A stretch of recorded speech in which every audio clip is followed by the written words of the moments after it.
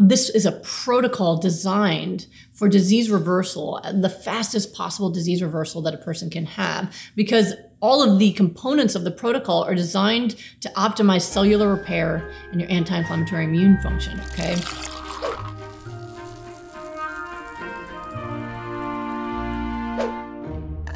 My 84-year-old dad's going through end-stage kidney failure, dialysis 3 times a week. Any suggestion for a diet?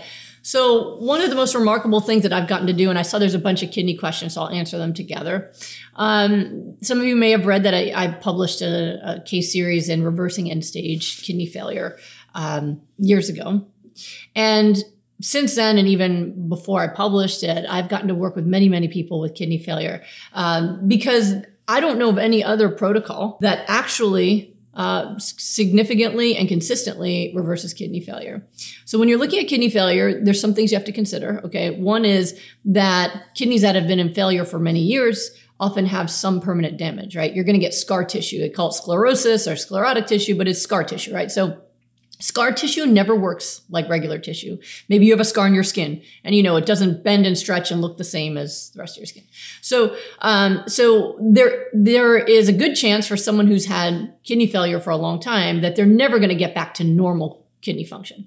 But what I have found and consistently been able to repeat and show again is that usually the kidneys have much greater ability to heal than is recognized. And even when someone's in kidney failure, that the inflamed parts of the kidney that are not functional, if the inflammation comes down, will become functional again.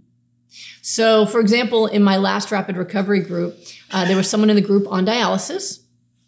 And she had, and I really like to do rapid recovery with people with kidney failure because we have to watch them closely, because once your kidneys are failing, you can no longer regulate potassium and sodium, your electrolytes, your water intake, everything has to be watched closely. So for this lady, she's in dialysis. And so we had to make adjustments, where she was having her doctor run the lab tests every week, and then she would show me where she was. And so for the first couple of weeks, we had to make adjustments to make sure that it was the right amount of potassium and water that she could handle without becoming low sodium or anything like that. So once we got it down, right? And even when we were still working on it, her kidney function was going up. Her GFR was going up. Her GFR went up dramatically.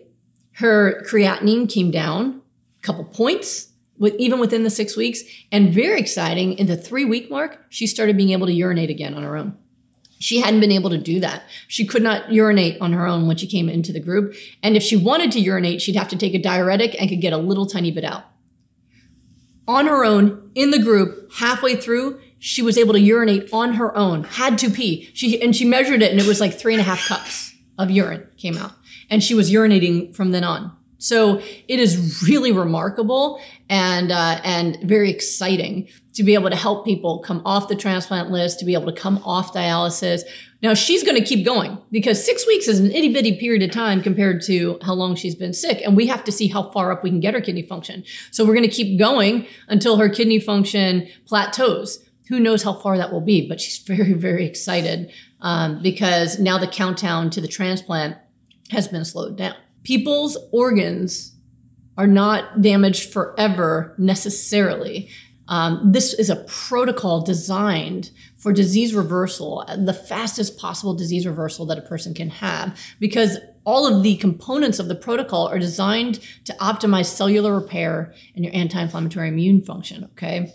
So the protocol is extremely effective, especially when done alone, and especially when done alone with a lot of support, sleep, mindset, happiness, all that kind of stuff that we include in that.